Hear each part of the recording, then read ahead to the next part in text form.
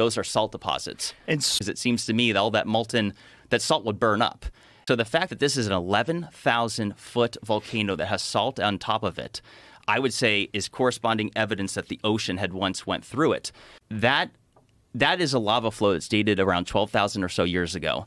And regardless of whether the volcano or that water erosion happened 12,000 years ago or 2 million years ago, that in itself is evidence that the ocean blasted through the Sahara Desert literally 50 to 60 million years more recently than previously known. Yeah, completely. Yeah, it's such a clean line.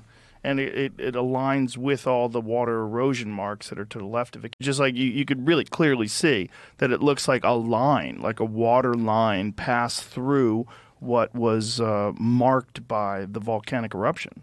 And this is one thing I say, it's visible to anyone that has eyes to see, but it turns out that the Sahara Desert is one of the least studied places on Earth, mostly because it's so inhospitable. It's an average of 125 degrees Fahrenheit much of the year.